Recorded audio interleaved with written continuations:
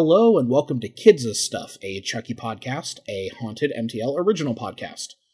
I'm your host, David Davis, and my guest this week is an old friend of mine, Phil Gibson. Hey, Hello. Phil, how you doing? I am doing pretty well. How about you? I'm doing pretty well as well. We talked about the yarn in my cat's butt, so that was fun. Oh yeah. That was a great visual you put in my brain there before we got started. So it was like she had two tails. Oh, yeah. So, we're going to be talking about the second episode of the Chucky television show. But before we get into that, I'd like you to introduce yourself to the audience of the show. Let us know, like, what sort of creative endeavors you do, what sort of storytelling experience you have, that sort of thing. Okay. I've been drawing comics and cartoons pretty much my entire life. What I've been doing. I never really seriously took writing as a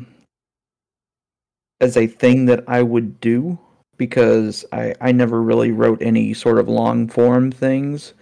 And then I started getting into webcomics, and my first webcomic was like a single panel gag strip, kind of like Far Side, but I got kind of bored with that after a while, so I just started writing my own longer form comics, and I was like, oh, we'll just start with like 5 pages or whatever, and eventually the first comic I started working on ended up being like 700 pages, so... And that was Lancaster the Ghost Detective, right? Yeah, that's the one. And which I really appreciated, because it's not often you see comics, like webcomics specifically, have like a definitive ending, but like Lancaster actually had an actual ending, which like blew my mind as I was reading it. Yeah, and that sort of thing has become way more commonplace these days, especially because like a lot of older ones have just decided to end, and I ended it because I decided I liked writing, but I wanted to write other things. So I tried to write a whole bunch of other things, and a lot of them didn't really take off, but that's okay, because... Well, that's writing, you know what I mean? Yeah. So what's the current project? Anything in the works right now that you're prepping or is going on? I am trying to build up a pitch document for all of the series that I've come up with. I've not really written a whole lot specifically on it, because I'm just starting it out, but it's going to be like, these are the documents that I'm going to use to show to different companies or people who are interested. Basically, here's my stories that I've come up with, and here are the characters. Here's basically the rundown of everything. Yeah, I mean that's a smart thing to do too, because you always have that in your pocket, and you can always go back and kind of tweak it as you need to.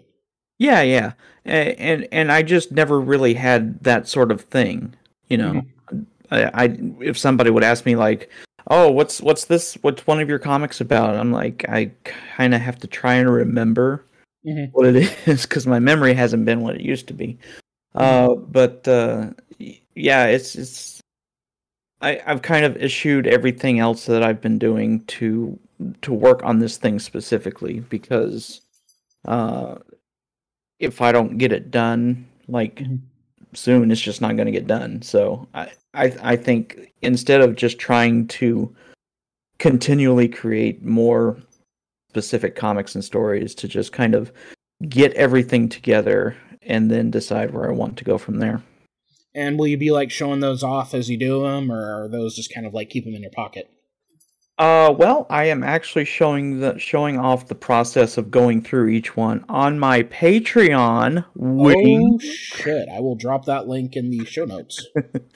I just put up a post about it. It's like I'm stopping all of my other projects. I'm doing just this, and I'm going to be showing how each one is created from the genesis of the idea to the actual complete, because I have kind of like an outline for each one, and each of those series is going to fit right into that. So I've got a lot of work ahead of me, but I think it'll actually be worth it in the end. So, well, I applaud you for like taking the time to do that, because so many of us are like, we want to do that and we just never do it, but you're actually doing it, which, I'm very impressed by that. yeah, I've had a hard time actually starting up any of those things. So I figure if I lay everything out, kind of get my head on straight and see where everything is, it should be easier to pick which direction I want to go. So, well, it makes sense to me. Yeah. So, let's talk about horror as a genre. Are you into it? I am. I am pretty hard. Well, I wouldn't say pretty hard into it. I'm still I don't want to say new, but right now I have kind of like a very narrow palette as far as stuff that I've seen, because I didn't really. I'm sure you're into slashers, right? Oh yeah. I think like Friday the 13th was probably the biggest one for me when I finally got into horror, but I stayed away from it for a long time because I was just a coward as scared you as a kid. Yeah. and it didn't help that like I went to day school when I was in elementary school. So I'm like 6 or 7 years old, and both of my parents worked. So during the summer, they wouldn't let me stay home. I'd have to go to day school. And every now and then we'd have movie night, or not movie night, but movie day, where we would just watch a whole bunch of movies. And sometimes they would like show Nightmare on Elm Street or Critters or something like that. And that sounds great. Well, yeah, now it does, but I was just terrified of that. I would have to go and sit in another room while they were showing Nightmare on Elm Street or something like that. So, well, I'm not going to go into like my horror background because I've gone over that a few times in the podcast, but definitely you need to listen to that first episode so you can hear my my Chucky story. Ooh, like because I watched it a lot as a little kid, and I have a very fun story about that you're gonna love.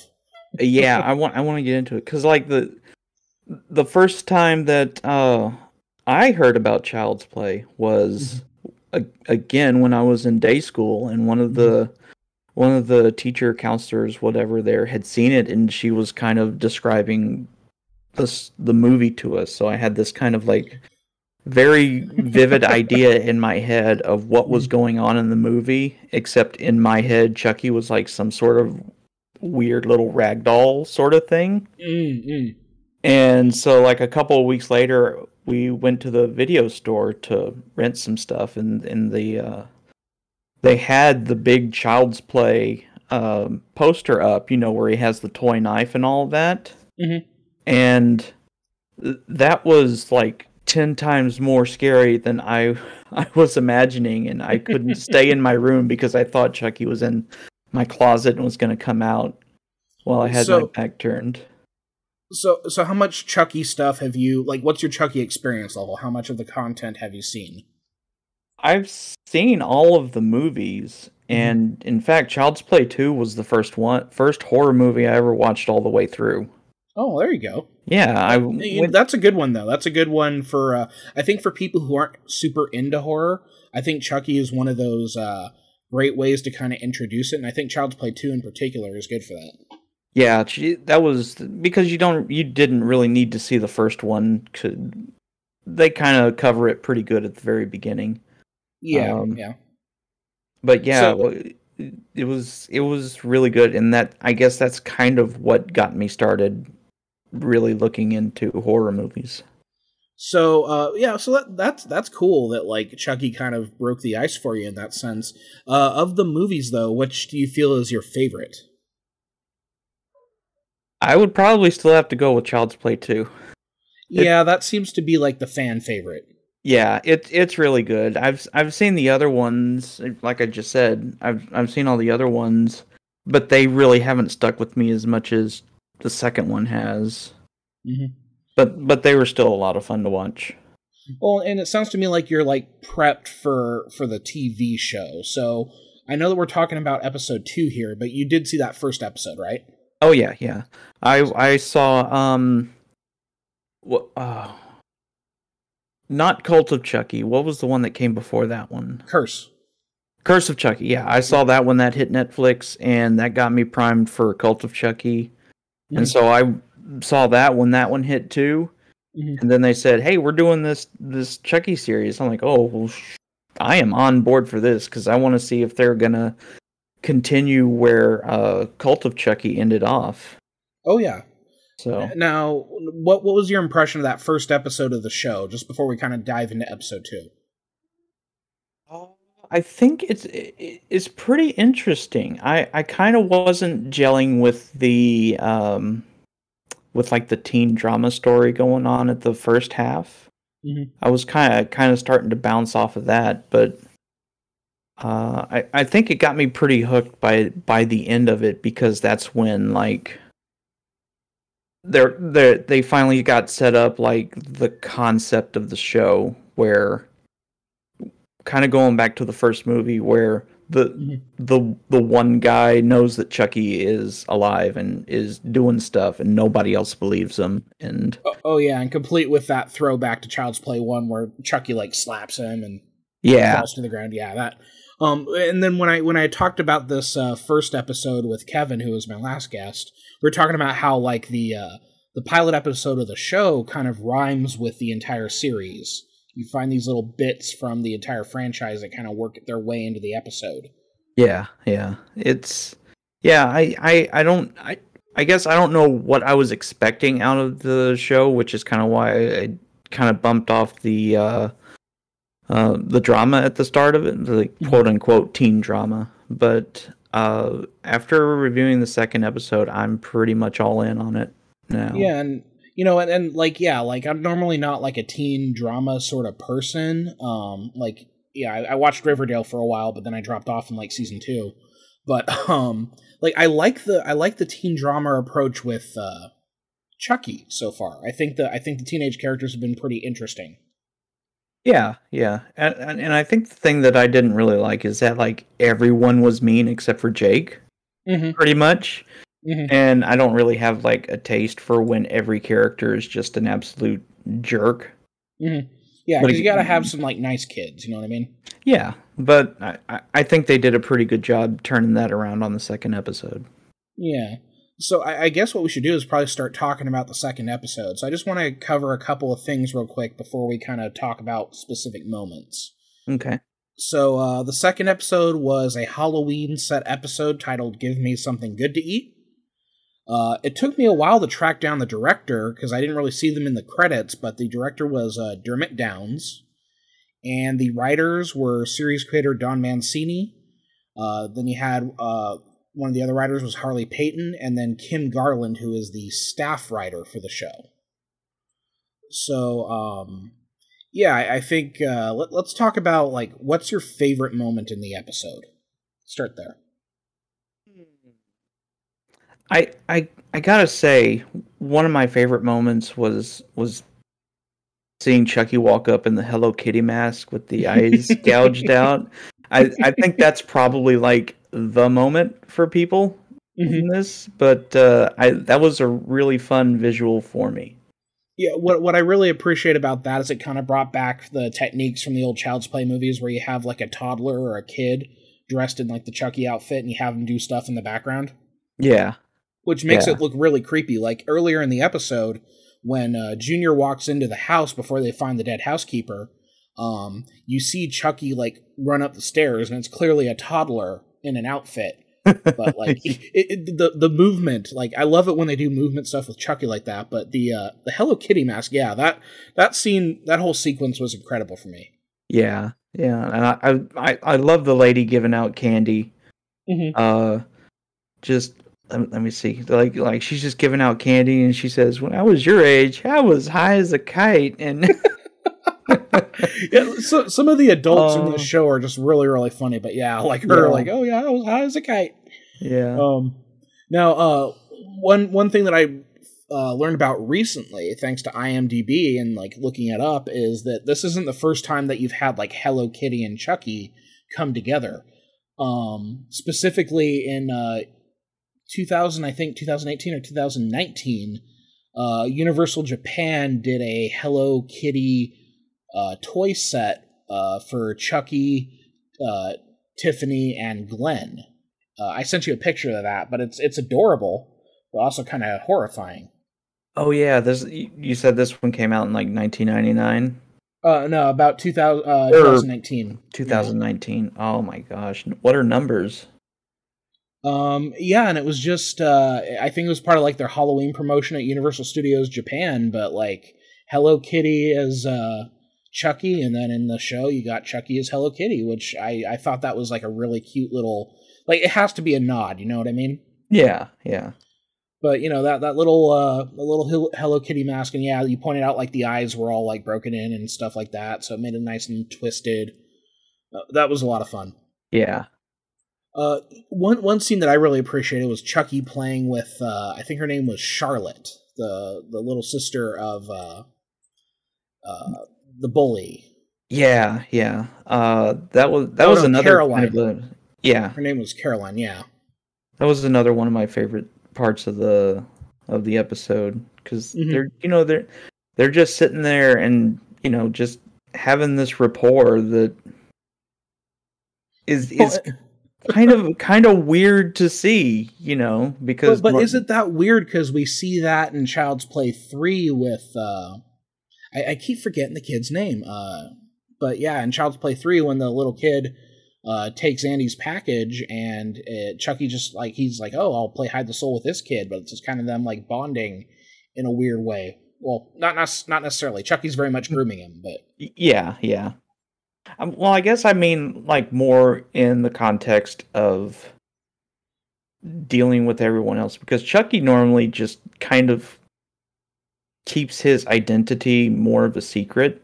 Like, you don't really expect him to be, hanging out in the basement of a house where a party is going on, playing video games. But I think it's also like indicating a little bit of a character change for him, because since Cult of Chucky, like, you can have multiple Chuckies. So I'm seeing that he's like, at least this copy of Chucky is a little more reckless with his presence. Like, take for example in the first episode the ventriloquism scene. Oh yeah, definitely. Yeah, so like I don't know. I think it's a neat little bit of character work, but it seems like Chucky's kind of getting a little bold, since there's that ability for there to be multiple Chuckies. Yeah, and that was another thing. I wonder if I mean they'll have to address it in the show, right? Like, there being multiple Chuckies now. Yeah, because you not only have the dolls, but you have Nika, who's Chucky at this point. So it's like, and that's the other thing about this episode, is when Chucky talks about how he didn't kill the housekeeper. Like, he could just be like lying about that. He could just be grooming Jake, but also he could very much be telling the truth, and it was another Chucky, because there might be another Chucky running around. Oh, I hadn't considered that. Yeah, because I know in some of the promotional stuff they had, they showed that there were some other Chuckies running around. We know that Tiffany is in the town, and we know that she dropped off the Chucky doll at that yard sale. But like, I'm wondering like how many other Chuckies might be running around. I might have to go back and rewatch the first episode then. To see what I missed. Yeah, because just like a little blink and you miss it. You don't even see her face. You see it's her from the back, and she's got that very red coat from Cult of Chucky. But yeah, it's most definitely like Tiffany Valentine. Okay. And it just, I feel like there's probably a second Chucky running around at this point that we're just not aware of yet.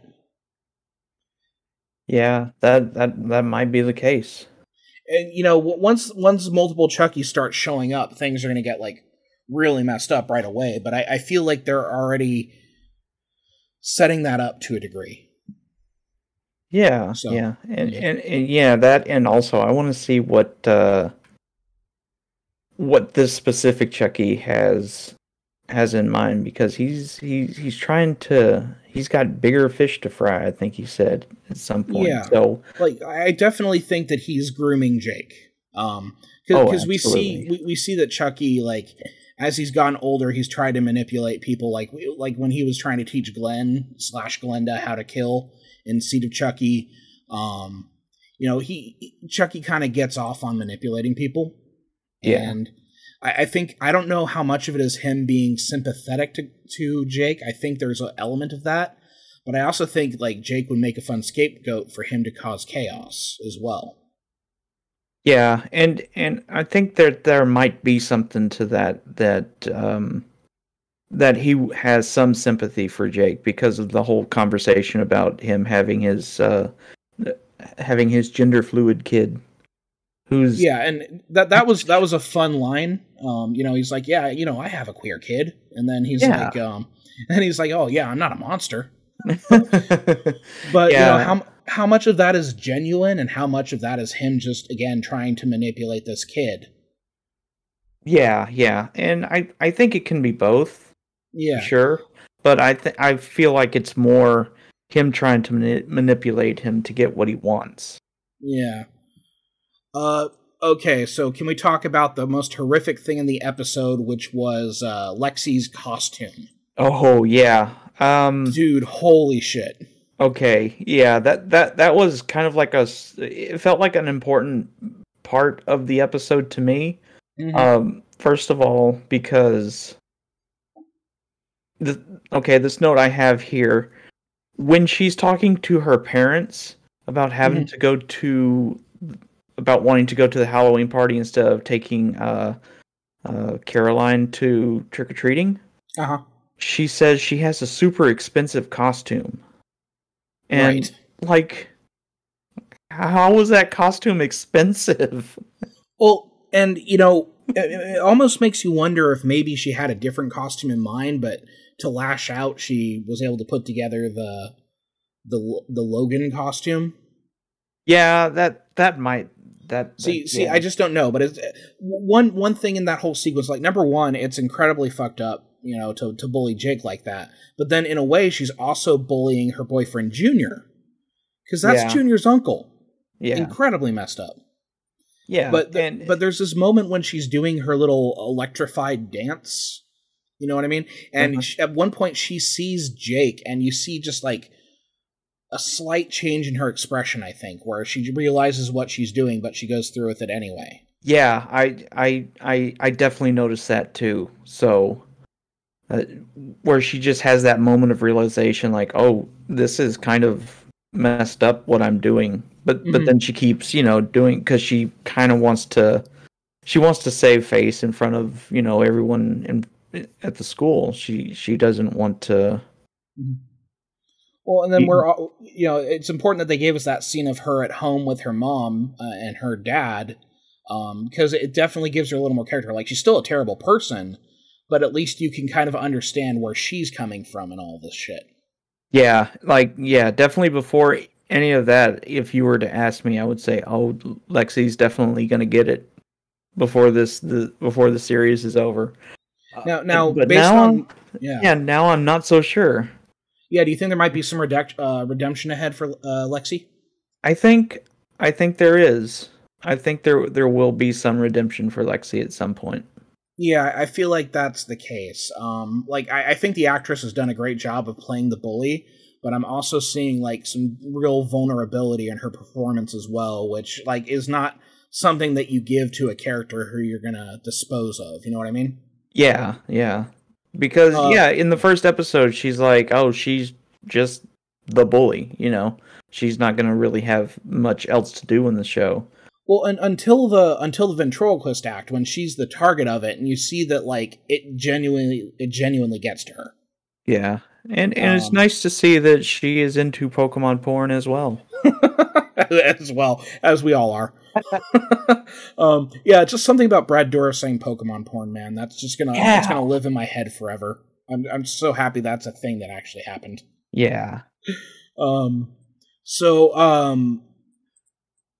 thing I wanted to talk about was the scene where Junior and Lexi. I'm assuming they were going to have sex. Like, they didn't cross that line though. But that scene with Chucky under the bed trying to stab them, that was a lot of fun. Really funny. Yeah. It feels like, and I was thinking about this earlier, where Chucky is starting to become not Looney Tunes-esque, but definitely a bit more comedy than most of your average horror is. Because it seems like that they're trying to get Chucky to be like the middle between Freddy Krueger and Michael Myers or something like that. You know? Yeah, I think that's a pretty good description of it, because like the series has swung wildly into the humor territory, and it didn't necessarily land. Like when we're talking about like Bride and Seed of Chucky, yeah, they went too far on the comedy angle, and that's kind of why those aren't as well regarded. However, when they swing back to a little more self-aware, a little more horrific with Curse and Cult, like I think it re-energized everybody. Yeah. And like if Chucky can be like a wiseacre and make jokes and everything, and that's okay, but when you start putting in like adults like the Trick or Treat lady, you know, where you have these characters that have this kind of humor flavor to them, I think it helps to kind of even it out, because then you don't have like the one like fictional quote unquote character to carry all of the comedy. That just doesn't work. Right, and it's, you know, at least with the humor with the old lady who's handing out the candy, talking about how she was getting high, like that's realistic. You know what I mean? Like that's a character trope that doesn't seem like overly exaggerated or anything like that. You could hear an adult saying that, you know. Yeah, probably not to kids, but well, I don't know, man. Well, yeah, maybe she just has like a tendency to overshare or something. Yeah, you know, but it doesn't seem like too out of place. Yeah, that's kind of what I'm getting at, because it's not like super over the top comedy, and that I think that you can do kind of like a good middle ground like that. Now, this is the second episode, so it has to do a lot of heavy lifting after a pilot episode. And I think like the second episode is usually like the most important episode of a series, because the pilot doesn't exactly deliver like what an average episode will be. The second episode is the one that does that. So as a second episode, how do you think this one did? I think it did pretty good, because it expanded on a lot of ideas from the first episode. And kind of fleshed out all the characters a little bit more, because in addition to showing Lexi's home life, they had they did a lot with Junior's parents in this one too. Yeah, because you got to see like, oh, he's pushing his kid super hard and trying to live vicariously through him, because he's like, are you and Lexi still together? Because I think you two make a great couple. You know, that sort of thing. Yeah, when Junior comes down with the medals, and the dad's like, "Oh, my medals." Yeah. And when the detective is asking his mom about where, is it Alice? I wrote this down. The maid. When she's asking Alice, like, are we talking about Brady Bunch here? That's just why Alice, the maid from Brady Bunch. Yeah, that's where your mind went. Yeah, because she kind of looked... Annie, that's what it is. I'm not too good with like names from television. Oh no, trust me. I'm in a classroom where everybody's wearing masks, so it's taken me forever to like learn the names of my students. Yeah. But you get the thing where Annie practically raised Junior, and when the detective asks his mom about it, she's like, "Oh, I'm so embarrassed. I don't know where she lives." And she's been there's working a little class with commentary there. Yeah, it's like, geez, you're kind of an asshole, aren't you? You know, and it's the same kind of situation, because, you know, they're not equipped to take care of a traumatized child like Jake. Yeah. And it's just like the adoptive or the foster parents in Child's Play 2. They're perfectly nice people, reasonable, but they're not equipped to deal with a traumatized child. So it's another one of those ways that like the series is kind of rhyming within itself. Yeah. Yeah. But what'd you think of that kill? Or was it a kill? Oh, it was totally a kill, unless they had like. Unless there's another Chucky running around. There's a stunt. There's a stunt maid. They've got a stunt. But yeah. I always, when I had a dishwasher, I have to wash all my dishes in the sink because I don't have a dishwasher.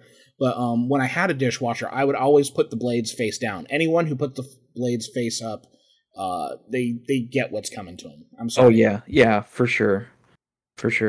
But like, how the fuck are you supposed to pick it up if you have it face up? You know what I mean? Yeah. Then you're just making the blade dirty. Yeah, exactly. So I think it was the housekeeper's fault, her own fault. Well, I saw like what is it?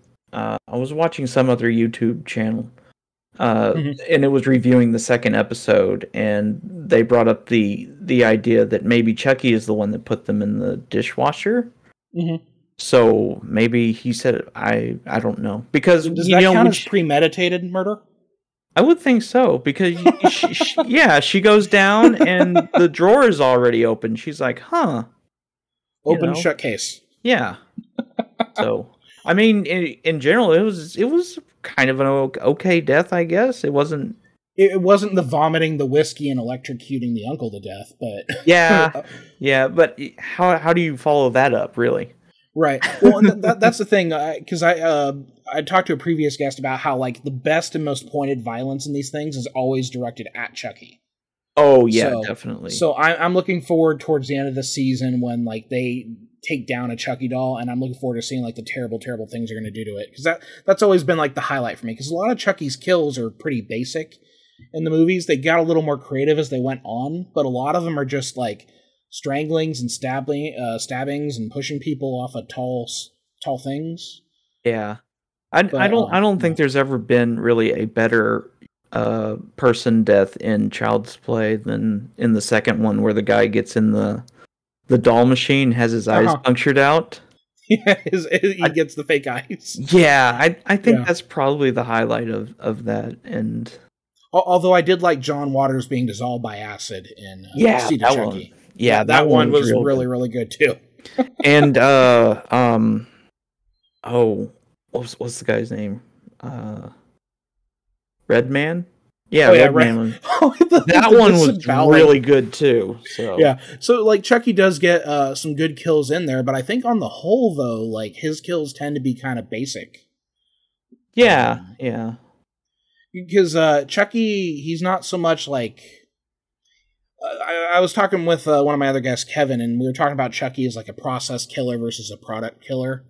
And Chucky's most definitely a process killer. It's a lot of setup, a lot of toying, that sort of thing. Yeah.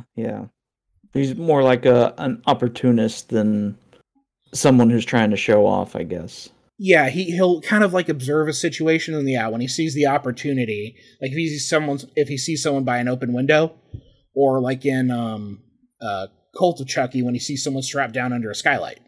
Yeah. So I know that you have, like, you said something like 3 pages of notes, right? Yeah. So please hit me up with that. I would love to like just bounce off of all these with you.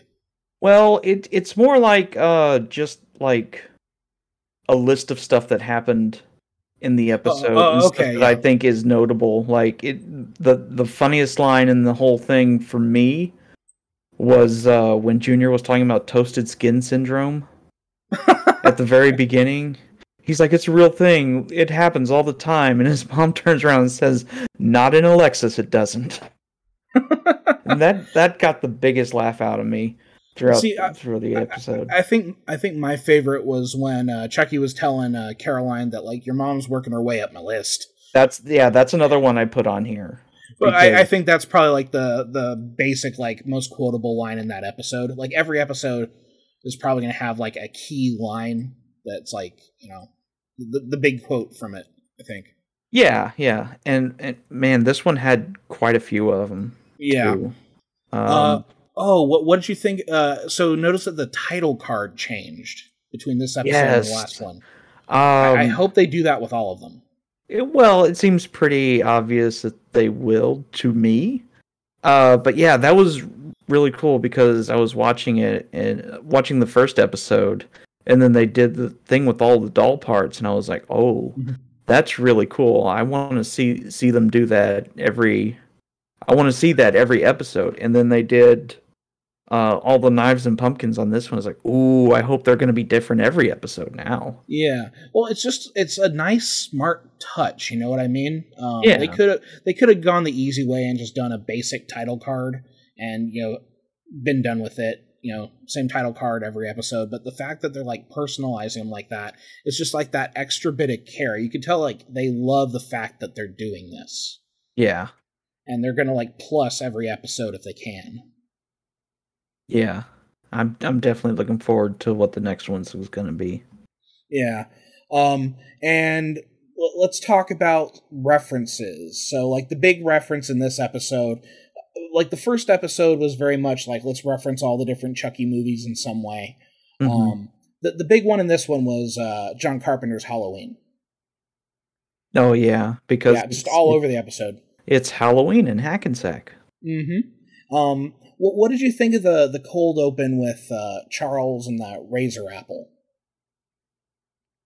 See, I think that's another thing that kind of stuck with me, because I don't know how invested I want to be in Chucky before he became a serial killer.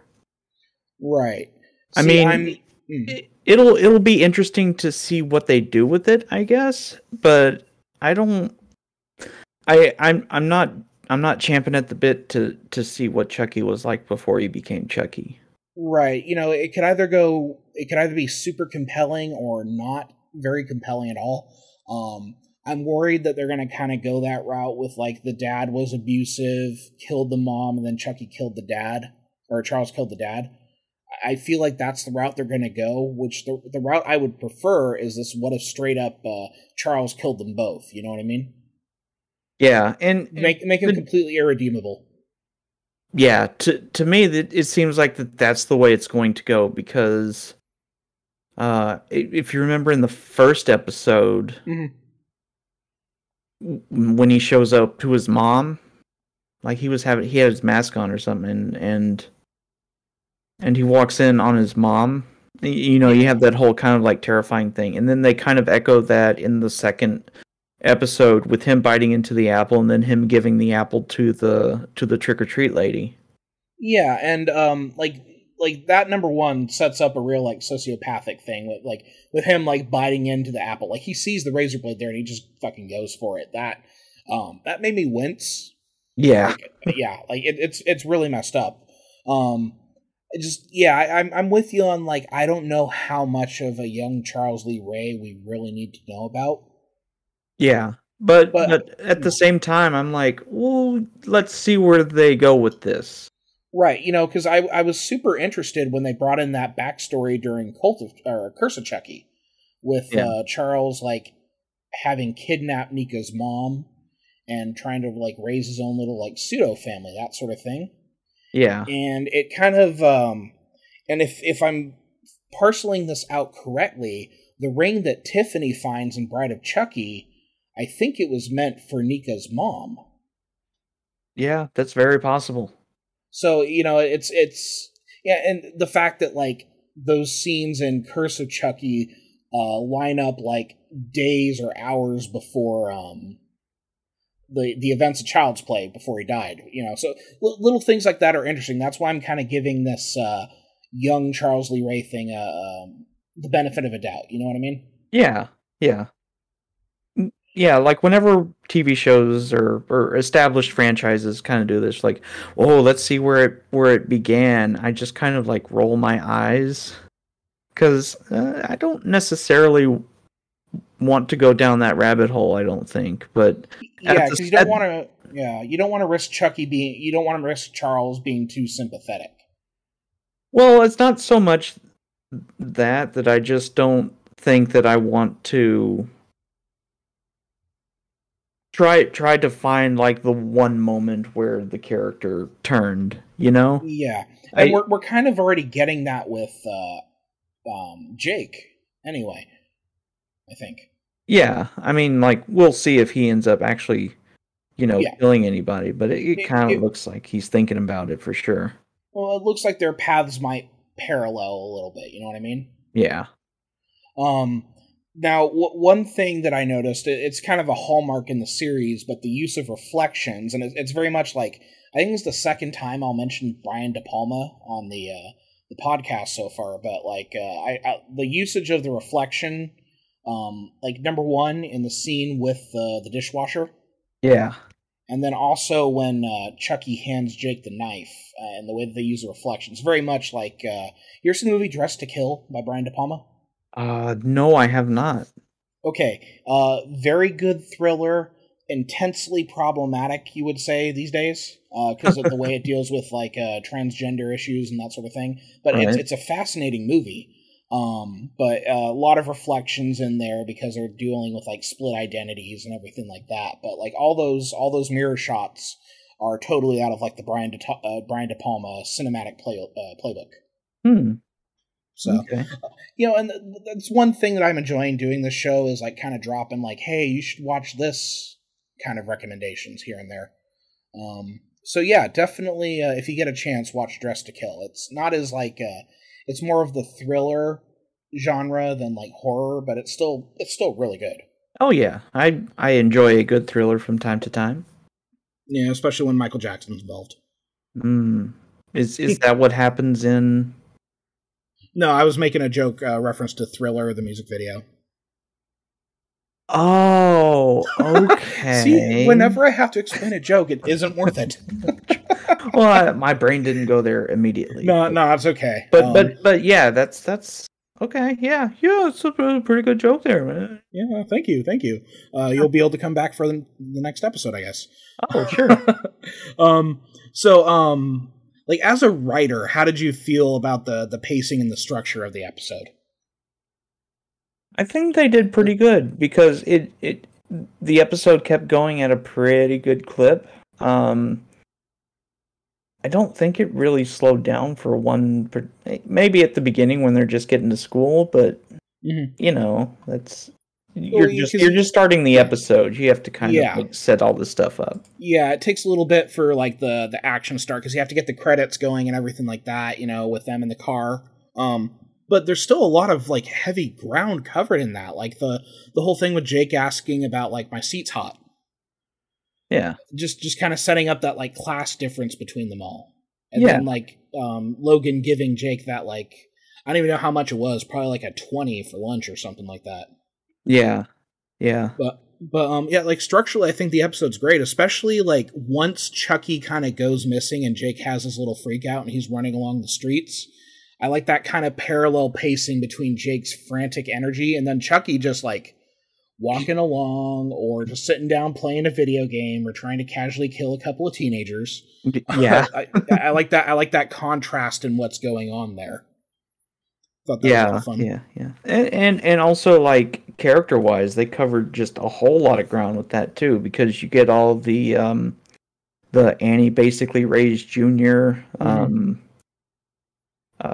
Like all the adults get developed pretty well, especially Devin's mom, Devin the podcaster, his mom being the detective. Yeah, that's going to be fun to see that play out. Yeah, and you get the idea that she knows that Devin is gay. It may have already been broached in the I think first episode, but I think Devin being gay is pretty much known in the school, the community, and by the parents and everything like that. Yeah. The only person who I think is probably still closeted is Junior. I think Junior. No, I didn't really get that. Well, it comes from a combination of things in the episode. Well, in the first two episodes. Number one, like during the dinner table scene in the first episode where Junior kind of keeps needling Jake about being gay. Yeah. Like, just keeps pushing the topic in a way where I'm just kind of like, And then the kid who like tried to ask him out, and he's like, no, flattered happens all the time. And then in this episode, I'm not going to say that like sexual performance anxiety is a sign of someone being gay, but like the thing between him and Lexi seemed like really forced. Like he was maybe going through the motions. I don't know. So yeah, that's just I'm looking at a bunch of different little signs. Yeah. Well, now that you mention it, maybe I'll start thinking about that a bit more from the Yeah, I mean, and if he's not gay, if he's maybe ace or something like that, that's perfectly fine too. But like I'm looking at like just the context clues so far, and that's where I'm seeing it go right now. But then again, like they could throw a curveball at us. You know what I mean? Yeah, but also like I'm the type of person like that sort of stuff just kind of sails over my head if it's not explicit. Well, because it's all the teen drama stuff. Yeah. Hey, I'm here to see Chucky stab something or choke something, and the only drama I want to know is which teen's gonna die. Yeah, exactly. which doesn't mean I can't be involved with like the characters. Yeah. It's just that so normally in slasher movies, there's not really that great of a plot, or the dialogue isn't really that great. But I think that's what's kind of setting this show apart, because they have that time for these characters to kind of breathe and for us to get to know them, and they're turning out to be very compelling kids. Yeah, which I'm finding interesting. Like, I really think that Lexi is going to be a standout character. I think that like she's going to be one of those problematic characters to start, but I think things are going to turn around for her in such a way where she's going to become kind of a favorite character. Just based on like my experience with horror and slashers and that sort of thing, that's the trajectory that I'm seeing for her character. Oh, absolutely. Like even at 2 episodes in, they've already gone a lot deeper on a lot of these characters than most other movies have. Yeah. A quick question for you. So, Devin, do you think he knows about the Chucky doll? Like, does he know about, like, do you think he suspects that Chucky might be the same Chucky from all those things that happened in the past? Because I keep getting that feeling. It's possible. I mean, it's very possible that he knows about all the stuff that has happened previously. Since he's like super into, all the slasher and murder stuff. Yeah. I don't know, because like part of it is like I would like for Jake to be happy, and him having his little podcaster boyfriend would be fantastic. Oh yeah. But on the other hand, like I'm like excited about the drama of the fact that like maybe this kid is trying to use him, and that pushes Jake over the edge a little bit. So it's one of those things where it's like I want to see my characters happy, but I also want to see my characters tortured. Well, yeah, of course. So it's very much a push and pull for me, but I'm wondering if Devin knows more than he's letting on. That's entirely possible. And I just this kind of just crossed my mind. What if Devin has one of the Chuckies? Which would be super interesting, because we know that there's a bidding war for all those different Chucky dolls. Yeah. And then it makes you wonder if like, is there the idea is that maybe there's another Chucky that's alive and active, and maybe Devin has that Chucky and he doesn't know it. Ooh, that could be it too. Yeah, so there's so much going on, and I love the fact that there's so much potential for chaos so far. Yeah, there definitely is, and kind of the one thing that has piqued my interest has been Junior's mom's phone call. Yeah, like what is the situation with that? That's yeah, we didn't get any other hints. We know that she is kind of like suspicious that Jake knows something, but we're not really getting a sense of like anything that she's in with right now. Yeah. So I'm curious. I think we'll probably get some development of that in the next episode. I think just kind of spending time with the adults and the kids was a good idea for episode 2, but they're going to start moving some gears along, and I think we'll be seeing Andy within the next episode or 2 as well. I would like that. I would Because like that we heard him in that first episode. Yeah, that was totally Andy. But I think Andy's going to show up and start causing some trouble. Yeah. So, do you have any other final thoughts before we kind of wrap up here? Because we've been talking for about 50 minutes so far, so I think we've got a fun episode here. Yeah. Oh. Time flies when you're having fun with your friends to the end. Ha ha ha. I guess you're right, but yeah, no, I don't. Really, the only other thing that I noticed when I was watching it, it's not a big thing or anything, just something that I noticed. When Caroline and Chucky are playing the video game, and you see the screen of them going around and killing the zombies or the monsters or whatever, and you see Caroline has like a score of like 17, and Chucky has a score of like 430. Right, yeah, that's one of those like really fun little subtle details that says a whole lot right there. Yeah, I like it when I notice stuff like that. That stuff is fun to find. Yeah, especially with him, like, you should murder a kid. It's great. Oh yeah. You know, and I'm kind of hoping like this is a town that's full of like secrets and stuff like that. But I'm kind of hoping that Chucky shows up in a number of ways as just that like that little devil on the shoulder. Yeah. It would be interesting to me that if like Chucky becomes this thing that like everybody in the community knows about to some degree, like maybe he's revealed himself to them and he's kind of like pushing them in different ways and they don't talk about it. Like he's their dark little secret or something like that. That might be an interesting approach, I think. Yeah. Yeah, that would be pretty cool too. Mm-hmm.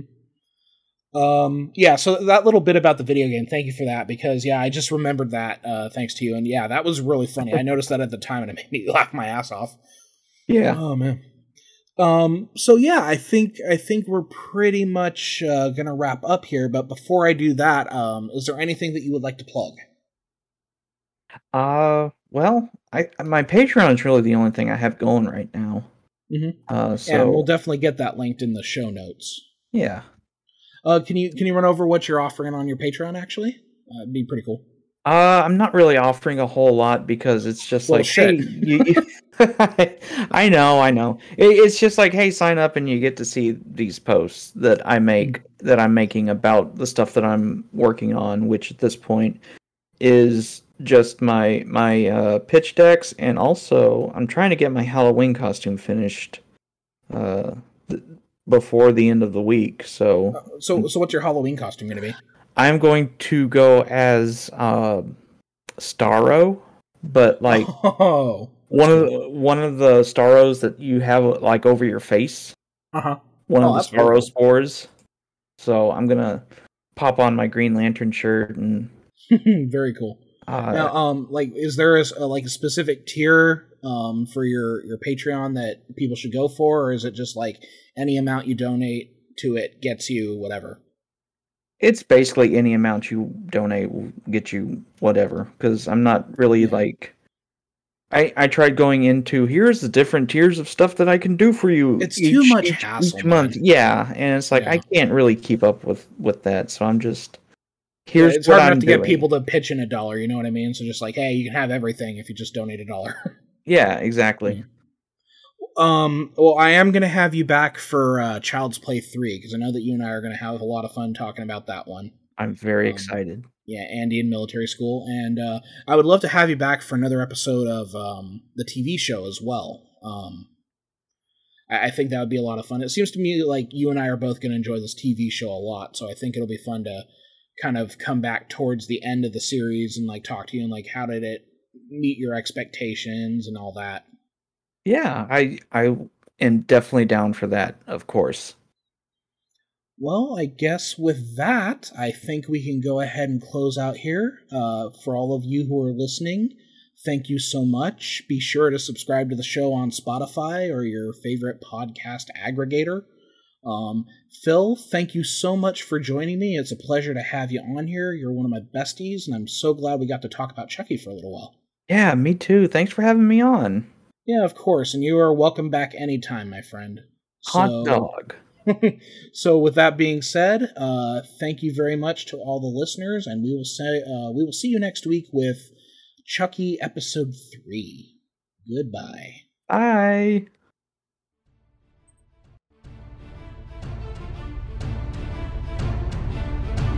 You have been listening to Kids' Stuff, a Chucky Podcast, a HauntedMTL original podcast. Our theme is Pop Goes the Weasel by Kevin MacLeod. You can find more of Kevin MacLeod's music at incompetech.filmmusic.io. If you want to find out more about me, the podcaster, you can just go to hpkomics.com, hpcomics.com, or you can find me on the socials at hpkomic. For more great horror content, do not forget to visit HauntedMTL.com.